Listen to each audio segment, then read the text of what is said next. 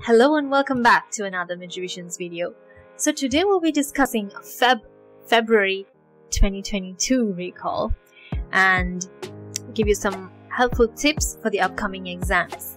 And hopefully that will bring you one step closer to passing the PLAB 1 exam. Alright, so let's dive right into the video. Before we discuss the question, please take 50 seconds to pause the video and comment the answer down below.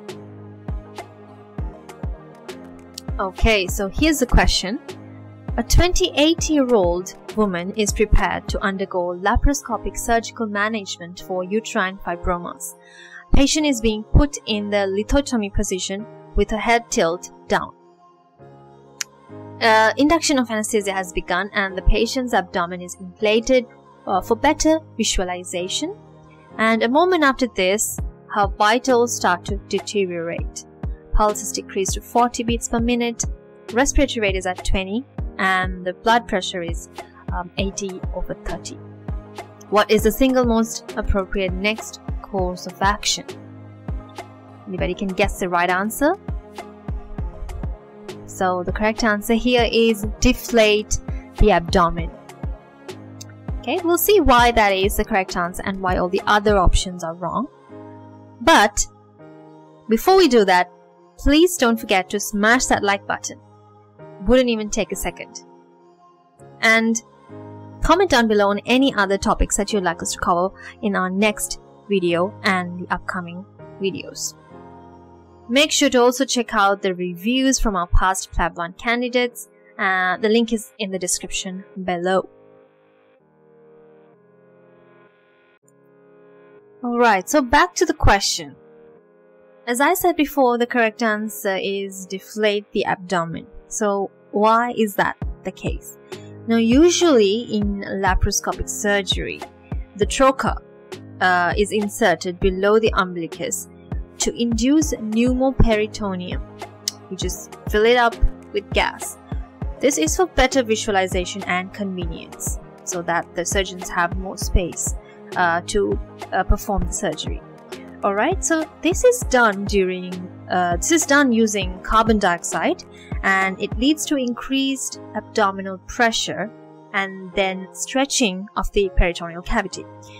Now in turn this leads to side effects like bradycardia and hypotension because it's done so rapidly, and the vagus nerve is stimulated, which also leads to a cardiovascular reflex. Right, so that is why what the patient is experiencing, and deflating the abdomen would reverse this effect. So why not inject intramuscular adrenaline? Simply put, she's not experiencing an anaphylactic reaction. Therefore, that is incorrect. Alright, so what about tilting the head back up? Tilting her head back up can help, but the examiners are trying to make the candidates aware of the effect this process, or the introduction of flow of gas into a body cavity, also known as insufflation, on a patient's vagus nerve and the cardiovascular reflex dynamics.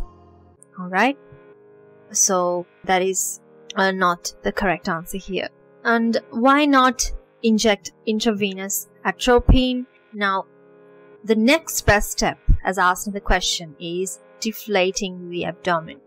Okay, and that is done before considering atropine. Now, if it's not resolved, then atropine can be used, of course, to resolve the bradycardia.